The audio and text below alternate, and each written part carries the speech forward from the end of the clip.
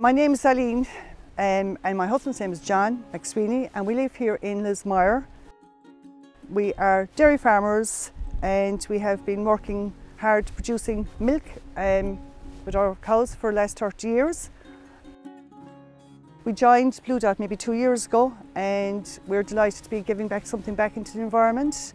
And we have loads of plans. We have a pond put in last year, so we're looking forward to what's going to come into it. We're looking for ducks, as well as lots of other things.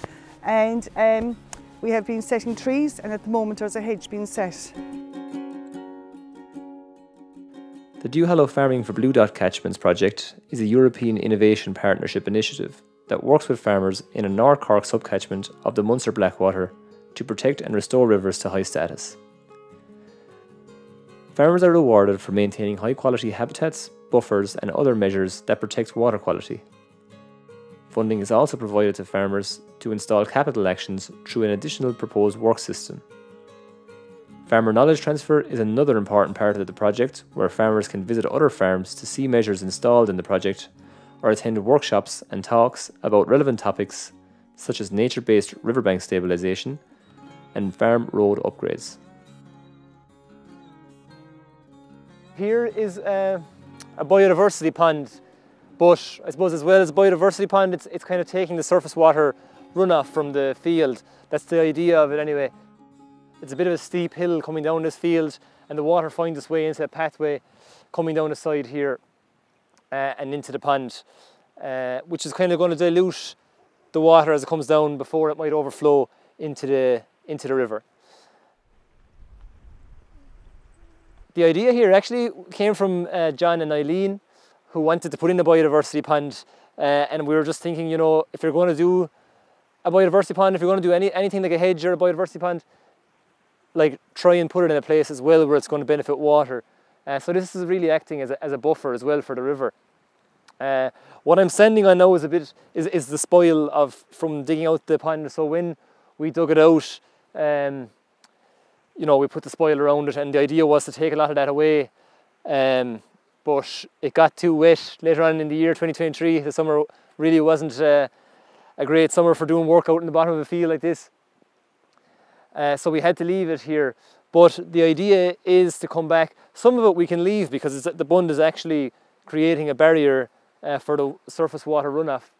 But some of it, like over here at the river side of the pond, we're going to take that away next summer when it gets dry again.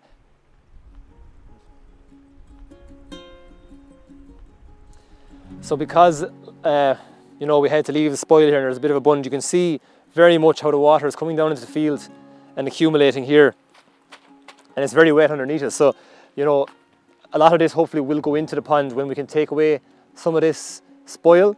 And again, you know, this is an ideal spot for planting some trees. We just can't do it this year until we can take this away next year. Maybe next winter we'll come back and plant here.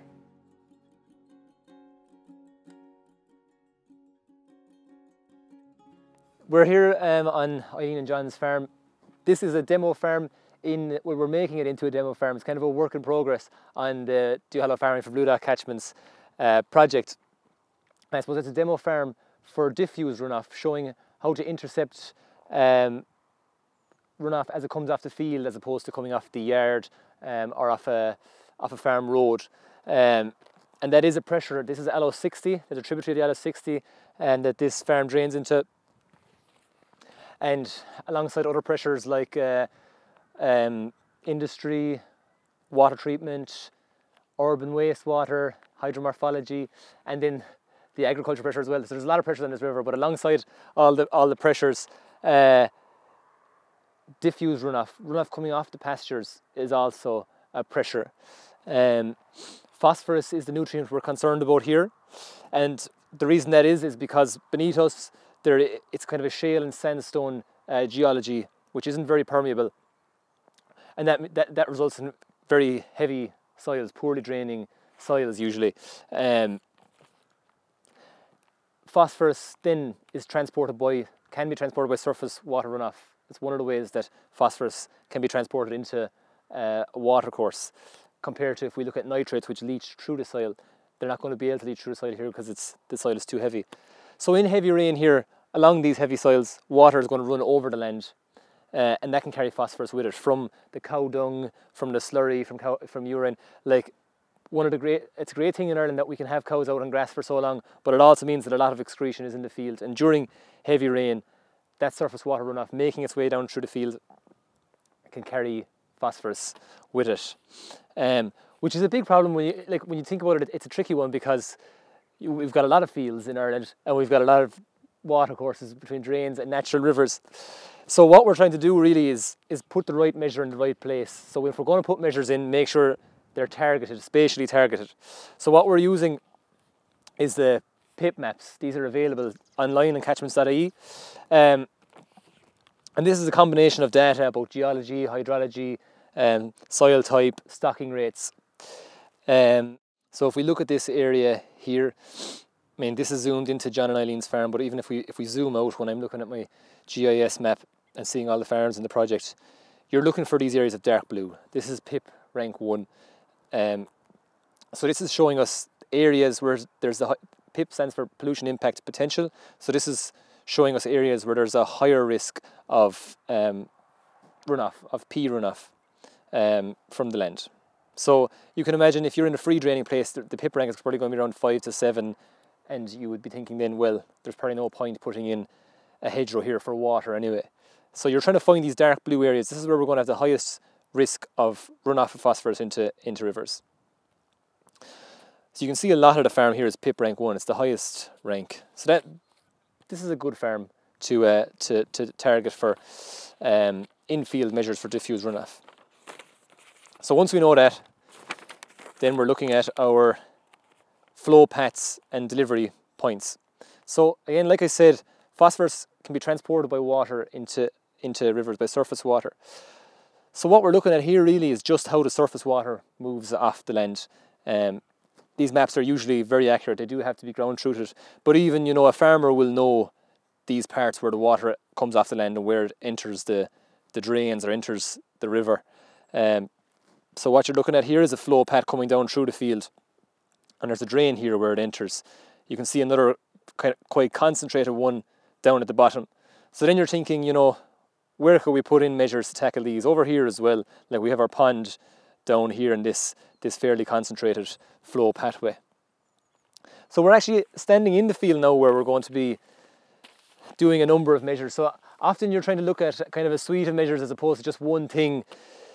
You know, we all know about riparian buffers, planting trees near the riverbank to slow down the water. But, you know, a buffer doesn't have to be on the river. It can be, you know, you're slowing down water anywhere in the field is a good thing. This is a long field. You're probably looking at maybe 400 meters of a field here. And as we walk down through it, we'll see there's kind of a little natural valley in the middle of it where the water makes its way down through the field. So that's a concentrated flow pathway where the water makes its way down through the field and enters at 2 points on the drain, which is connected to the river. So what we're doing here is we've put in a pond recently, and we haven't got a chance to take the spoil away yet, but when we take the spoil away, we're actually going to make a small earthen mound or a bund, which will actually provide a physical barrier to the water. After that, we have a hedgerow that's going in, and again, another barrier to the water moving straight down through the fields. And at the delivery point where the water is actually entering the drains, we're planting there with trees. So we're just going to walk down through the field now, and we're kind of seeing already how the water is going to move through the fields. There's a fairly strong natural valley here that the water is going to come down from the sides. You know, it's going to accumulate here in the centre in a flow pathway and make its way down through the fields. So actually, you don't even really need the PIP maps to show you this, but it is very useful. And like I said, you know, this is a diffuse runoff from agriculture. It's a big problem to tackle, like when there are so many fields and so many drains and water courses. But using the PIP maps, you know, it helps us to find where, if we're going to put in measures, like where exactly is the best place to put them in.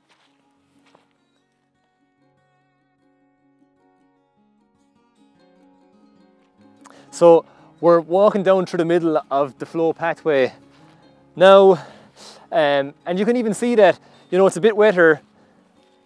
The water's coming down here carrying the phosphorus. Even the grass, it's a bit greener because this is where the phosphorus is kind of moving down through the field, through the valley. So when we get just down here, we're kind of right in the middle. So right here, like, we're really at the center, at the bottom of the valley, where the flow pathway is making its way down through the field. It's very wet underfoot. And so this is where we're going to target, this is where we're going to put our first measure in this field, which is going to be the Bund. Just a little hump in the soil to physically stop the water and allow it to pool up here during very heavy rain, which will usually be in the winter time anyway, when the cows are out of the field. That's, you know, it's going to be an earthen mound essentially, which grass will grow up on again. So it's going to be harsh on this side and just kind of sloped off on the other side, but that's going to have no impact on production either, because there's going to be, you know, there's going to grass grow up on top of the Bund. So that's the first target, the first measure in this suite of measures.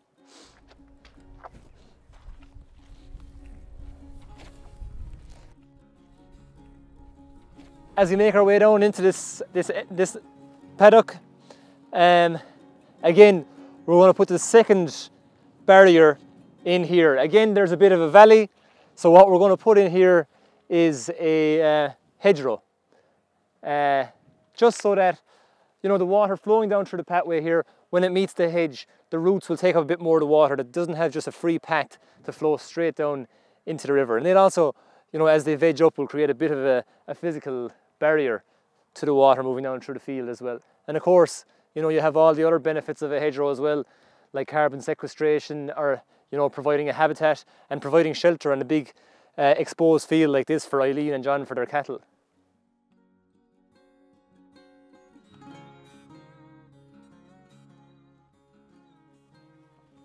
So this is our hedge. It's a work in progress. It's actually being planted as we speak.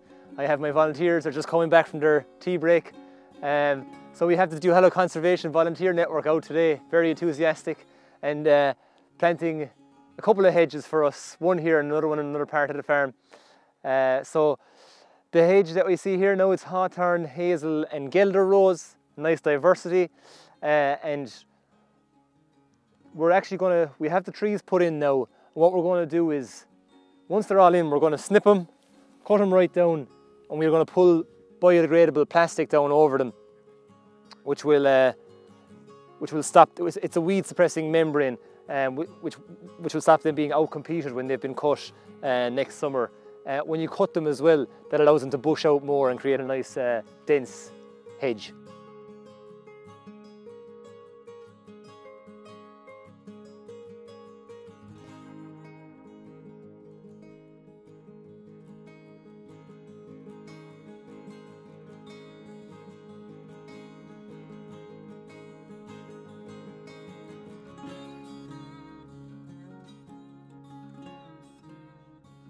So we're at the bottom of that long field now. We're down here.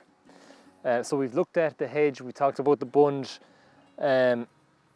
Those are kind of measures to intercept the flow pathway. But what we're looking at now is a buffer measure actually at the delivery point, where the water actually enters the watercourse. So the red here shows like a very concentrated flow pathway. And at the boundary of John's farm here is a drain. So this is actually where we are now. Down here is where the water is coming down the field, carrying the phosphorus with it and entering the watercourse. So the way we're tackling that is this has been done last year. We've just worked with John's field, and there's a wire going down here already, and we just fenced off this corner, which effectively fenced off the delivery point, and we planted that with willow. These are just taken off trees around the farm, just cut and stuck into the ground. The long grass, the thick dense vegetation here, that will slow down the surface water runoff. And then the roots of the willow will take up that phosphorus that the runoff then drops on the ground. Really effective. Like, you could do this without planting the trees and graze it once a year or something to take the phosphorus off. But if you look at like the results from the Smarter Buffers project with Teagasc, the grass buffers are probably less effective, and really, if you can get trees in here, that's probably the best way to do it. Willow, cheap and cheerful, full of natural rooting hormones, full of auxins. All you need to do is cut a slip off a tree already on the farm and stick it into the ground, and it'll grow. So a nice way to get local provenance trees on the farm.